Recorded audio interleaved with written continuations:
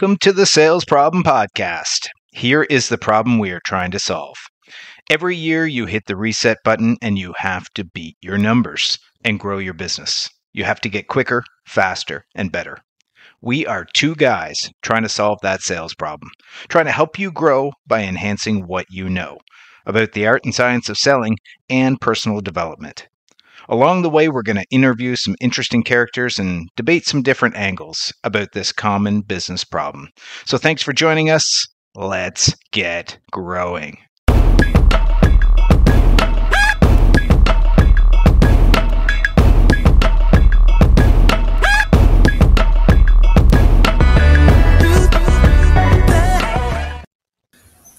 Welcome, listeners, to the Sales Problem Podcast. This is a special part 2, and we've never done a part 2, but when we were speaking with Eurico, we were having so much fun that we almost went about 50 minutes, and he was dropping so many pearls of wisdom that we wanted to break this into 2 sections. So what's happening in this episode, wait until you hear the story that Eurico tells about him coming down the last quarter mile and his message on focus. So we've got a lot packed into this episode, but you may hear some birds, you may hear some leaves rustling behind me.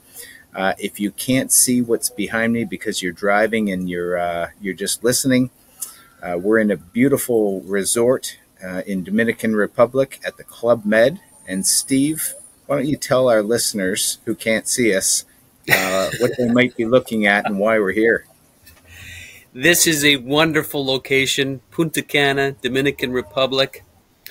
Lovely palm trees in the background. Yes, birds chirping.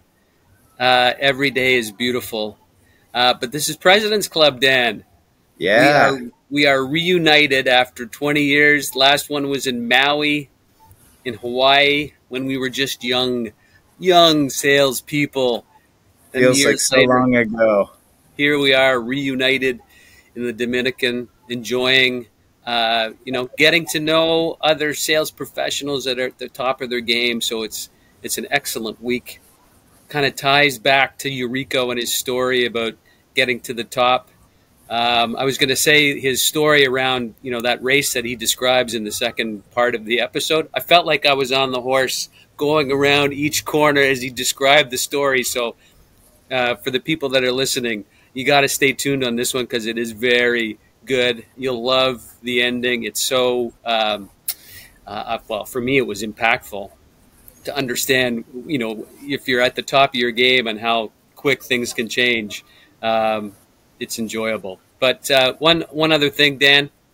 Yes. I feel like there's 3 key relationships in top performers. That's what I'm seeing this week. One is they've got outstanding relationships with their clients. They are in tune. They know what they need. They deliver on it. There's a very good communication back and forth with their top clients, right? That's how they become successful. That's number one relationship. The other relationship is internal to the company. They've got strong relationships with the team, the people that help them deliver on the promises that they make, and communication with internal staff, with admin, with finance, with customer service, all the people that make things happen behind the scenes. So that's relationship number 2. And then the third one, where you and I come in, it's family and friends and the connections you have with people that you enjoy to be with, that bring you energy and make your day, make your world a little bit better, make yourself a little happier, put yourself in a better space. And I think Eurico ties that back into mindset. But that's my note back to you, sir. Excellent. It's great to hang out with you as a friend here in the Dominican after all these years and have some fun. Absolutely. I mean, relationships are so important, and it's not just the relationships that we have with our clients that produce the business. It's the relationship, too, that we have with our coworkers. If you surround yourself with great people, you are going to find your way to sales growth. So listen to this part 2 with Eurico. He's going to keep dropping great knowledge. Enjoy part 2. And remember, the more you know, the more you grow. Let's get into it. in my Wow. mind all the time, that butterfly. And when I was riding the Queen's Plate, okay, is Queen's Plate is the big race that any jock want to win, any trainer want to win, any owner want to win. It's their dream to win their race, okay. And and um, and I was lucky to win in 2009, but in 2010 was even more special, the Queen's Plate. Why? Because the Queen Elizabeth was in that day. She was the one who in the race represent the race and give the trophy. And when we heard about that the Queen Elizabeth will be in 2010, she'll be in the race. My friend, the pressure was big. I was facing a lot of pressure. And, the expectation, you want to win, your mind, everybody want to win, but you have to stay away from that mindset. You have to bring the peace for you to be able to do your best. What I did, I was with the butterfly all the time in my mind. All I have to do is stick with my butterfly and stick with my river. That's it. Well, I was there or there. I catch myself, hold the Queen's hands. I turn away from that thought and go back to the butterfly again to bring peace. And of course, I was training Taekwondo. I was doing my exercise. I was doing yoga that time, And I can see all the people, all my team. I have a team that work for me. I have an Asian. I have a valet who take care of all my clothes. Like 1 week before, you can sense the energy that they also under pressure, because they also want to win together with me. I don't let nobody talk about. When they start talking about, the Queen is going to be here, listen, let's focus now. The moment is now. The Queen will deal with later. Okay? I make sure I was not talking about seeing the Queen or hold the Queen's hands. Journalists come talk with me about, I said, I'll be prepared. I'm preparing myself now. All I want this moment is focus on my preparation. And that's what I was doing. Focus on the moment, preparing myself. But when I got there, I was full confidence. When I get on my horse, not because I won that day, but because I was confident, because I knew inside myself that I did everything I have to do. Eurico, this is why we wanted you on the podcast, because the story you just told is telling all of our listeners how to perform when the stakes are the highest. When you're at the highest level, when you've got other people depending on you. And our listeners are, business people and coaches and salespeople, and they've got their goals. They may have a certain level of pressure, but this is, top of the food chain stuff. So some of the stuff that you said, I just want to highlight it for our listeners. When you talked about, the butterfly or the river, I want to ask our listeners, what is that for you? What's the thing that brings you back to peace? Do you have simplicity built into your life? Is that the thing that you need? If you're feeling anxiety or you're feeling pressure, have you done what Eurico has done to put these things in place so that you've got something to anchor yourself to? And I want to transition and keep on this mindset point, because there was another statement that you made, Eurico, in your TSN article, and I found it so profound. This was your quote: "The message I want to give to people is if they're doing something they think is wrong, it's not because they're bad people.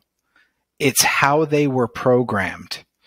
I want to give them hope that they can go and get help and overcome this.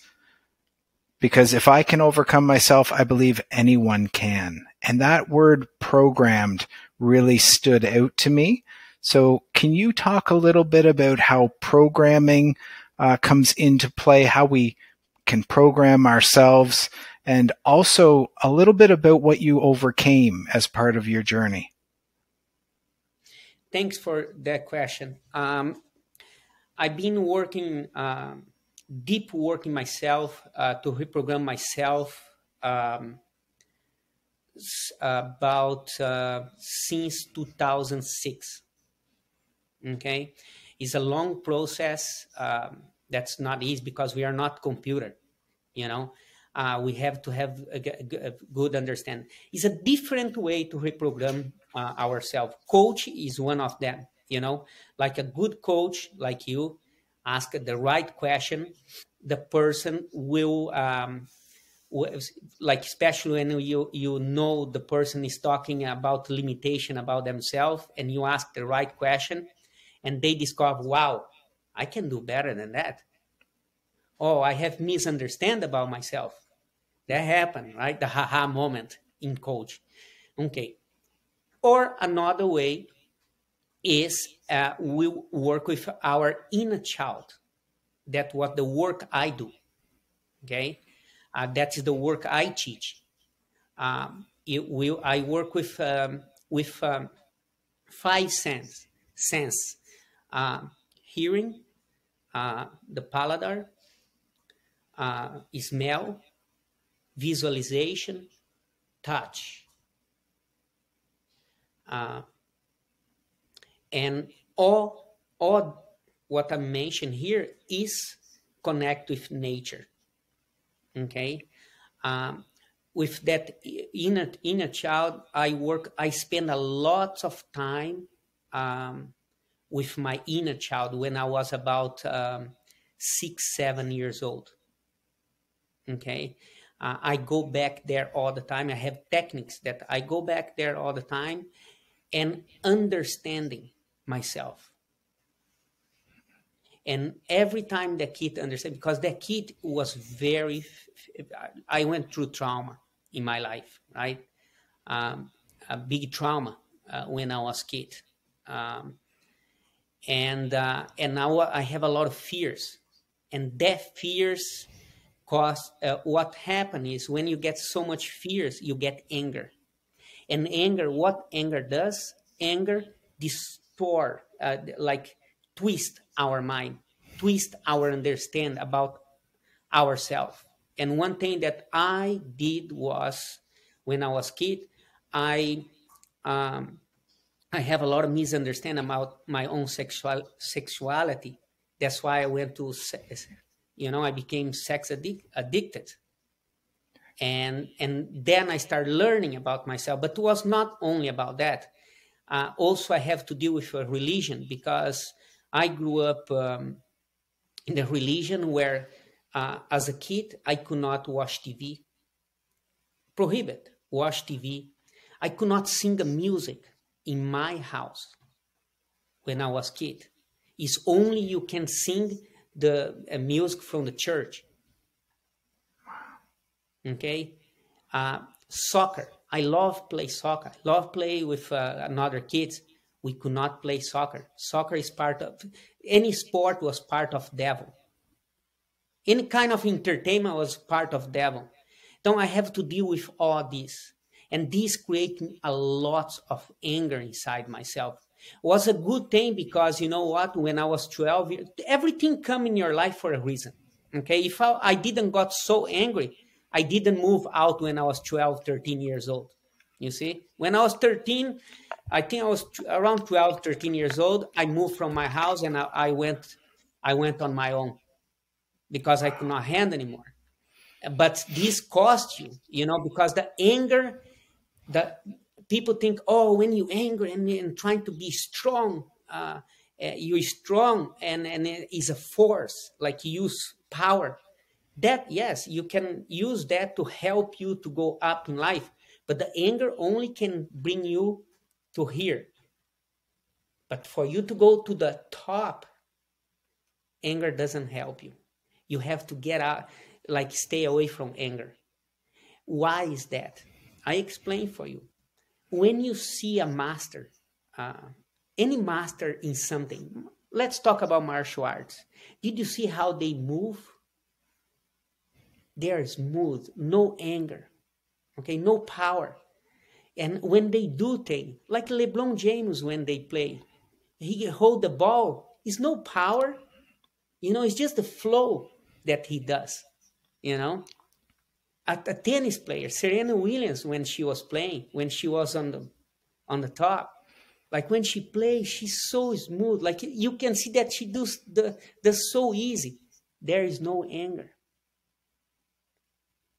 you know. She's in the flow. LeBron James on the flow. I was on the flow with my horses. And for me to get to that point, that was my dream. I have to do a lot of work with that kid, for me to get out from anger to peace, then reflect what in my job. That is the program that I talk about, reprogramming myself. The more I have awareness, the more my mind expands, the more peace I have, and the more I could be on the flow and do the thing that I have to do without power. It's no power. It was no power at all. It was automatic. Everything worked automatic. Me and the horse was moving automatic. Like LeBron James, when he throw the ball, it's no power. It's just he touch the ball, poof, go to the right place. It's effortless. Yeah, effortless. Exactly. It's like you coaching. When you're in the flow, you make you don't need to force your question. So I'll just highlight a point that you made about doing the self-work. I think that's so important. And there's going to be listeners that, they've gone through trauma. They're holding anger. They've got fears. They've got limiting beliefs. And a powerful thing that I heard in what you're saying is that it didn't happen necessarily just to you. It happened for you.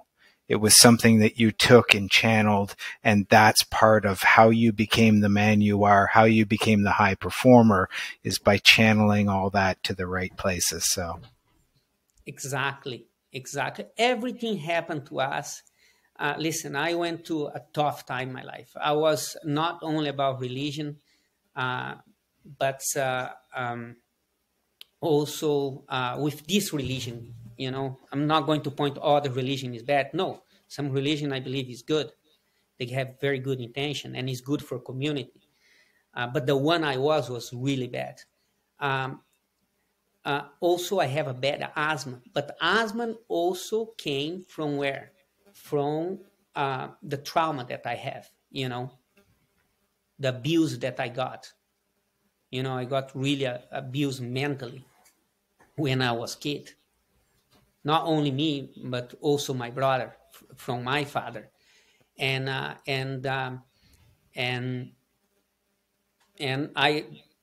have to do a lot of work to get away from this anger, Well, and start understand that everything came for a reason. Today I'm a better father. I have my son here, beside me. I have my kids, and I'm trying to break the cycle, for my family. Break the cycle. This reprogramming was not only beneficial for me, but it's also beneficial for my family. I'm curious. Thank you for sharing all that. You dig deep into your life to get through those traumatic moments. I'm curious on a way. Pardon me? It's no another way. Yeah. I know. Thank you for sharing that. Yeah. I have one quick question, and it's around learning from mistakes. Or I find in sales, you go into a deal or you go into a sale and you're overconfident. And I don't know if you've done that in your racing career, where you've walked in overconfident. You knew you were going to win that race, and things just fell apart. Like, is there any lessons learned from that? Has that ever happened to you? That happened to anyone. See somebody say, "Oh, oh, that never happened to me," or he's lying, or she's lying, Yeah. yeah, because that happened. Okay, it's in point in life that we get confidence and happen. Anyway, I tell you a story.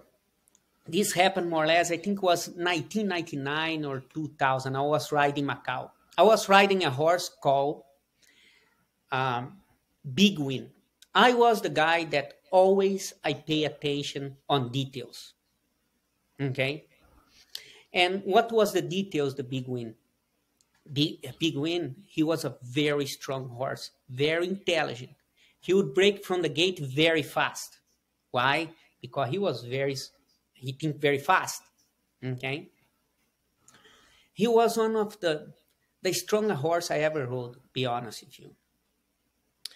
And but he has one detail, one characteristic that was very important. He was unpredictable. Many other jocks have told me, Rico, be careful with this horse. This horse is crazy. But I was overconfident because we already won a few races together before this big race. I was riding this big race called Macau Derby, one of the most prestigious races in Macau. Okay. And there we are inside the starting gate. I am full confident. He was one of the favorites. I think he was the favorite or second favorite, something like that. But I have no doubt that he's not going to win the race. And there we are in the gate, 14 horse field, the distance 1.8 miles with 2 turns. He broke there very fast. Okay. And one more detail that I forgot to tell you, that he liked to run, like he stay way off the pace. And he also liked to run on the inside, close to the fence. That's the way he loved to run. Anyway, he broke there very fast. And then he started staying behind. Already went inside, close to the fence, the way he liked to run. First turn, he was focused. When he turned into the back stretch, he became more focused. And he already started positioning himself better. Passed some horse with very little effort.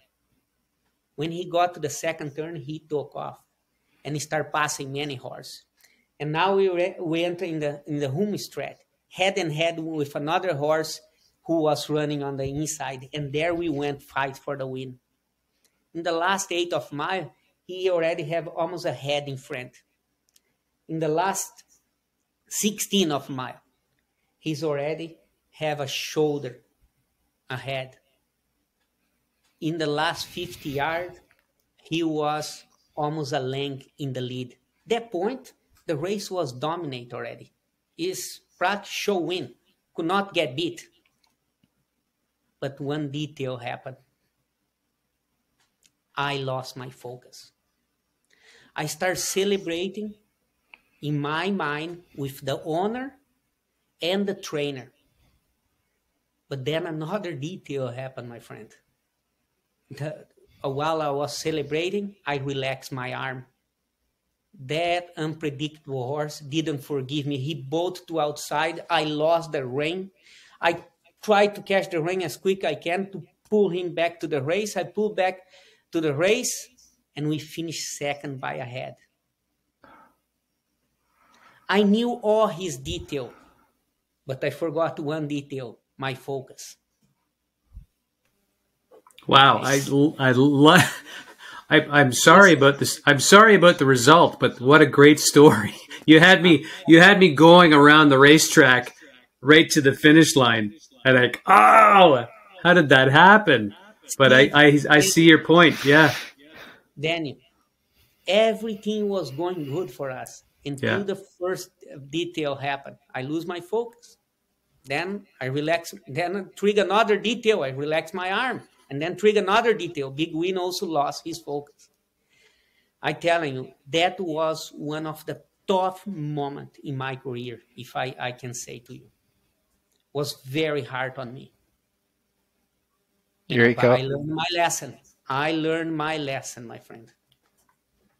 I can tell you that there's people listening that are in business and sales, and they're saying the exact same thing. I've had the money spent before I got the deal. I was up on stage celebrating, the top person of the year award. All I had to do was bring it in, and I lost it at the last second. I didn't get the signature. That's happened to so many people. I want to pivot a little bit. I love that story, by the way. Questions. They're so powerful, especially you're a coach. So I want to end with, there's people driving to a call. They're about to get in front of a client. What's a question that you think they could ask themselves on the way to that door, either about themselves or a question to ask a client, something impactful? What would you say is some of the best questions you've either asked yourself or asked somebody else while coaching?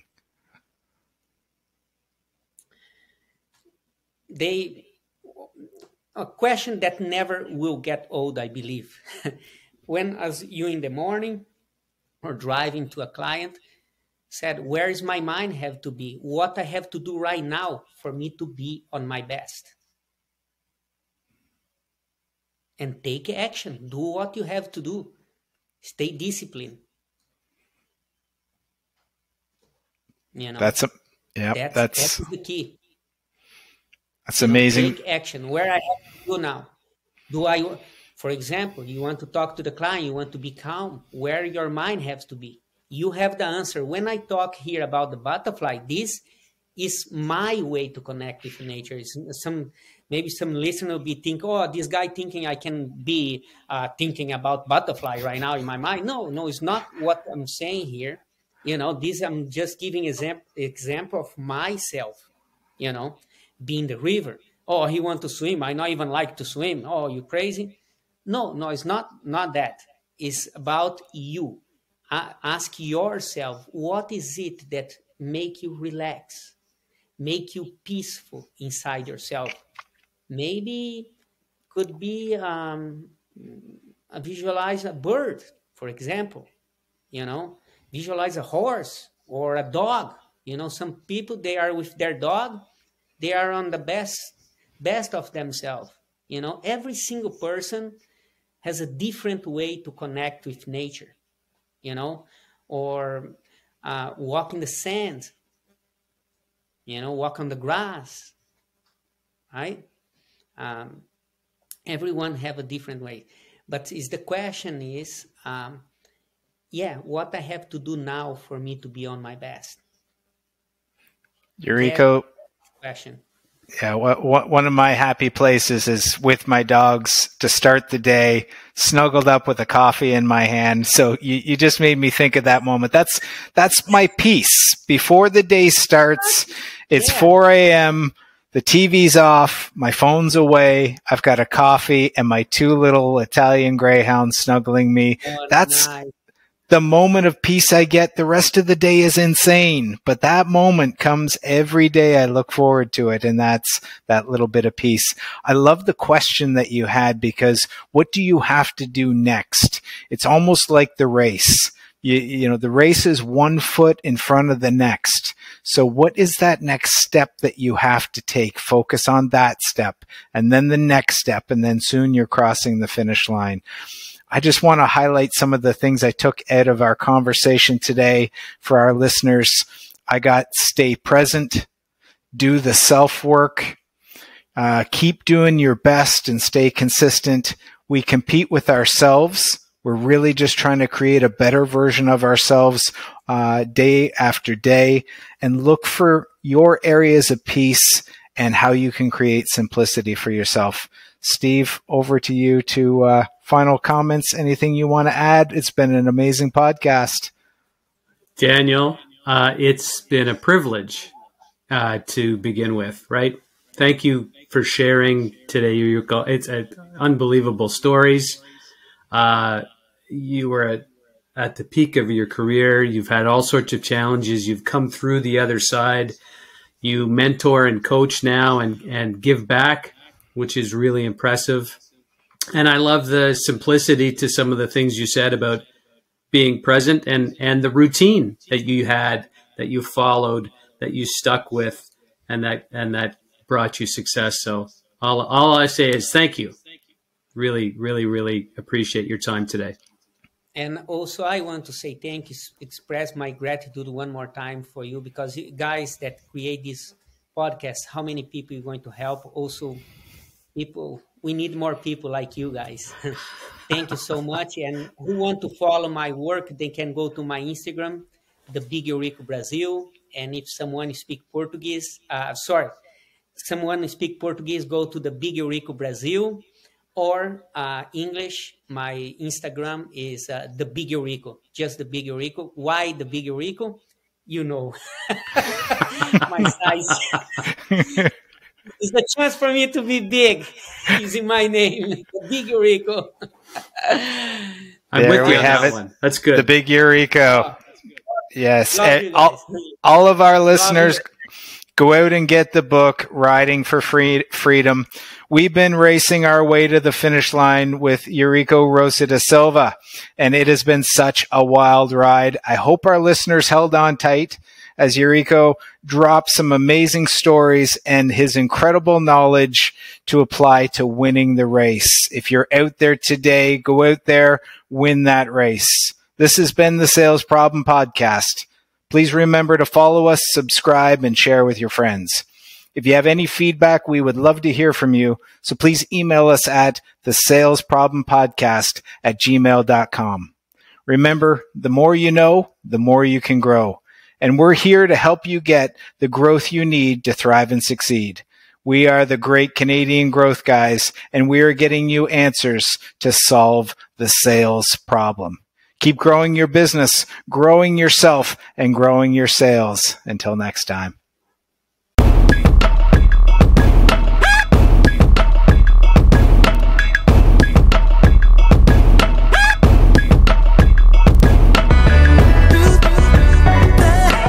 Welcome to the Sales Problem Podcast. Here is the problem we are trying to solve.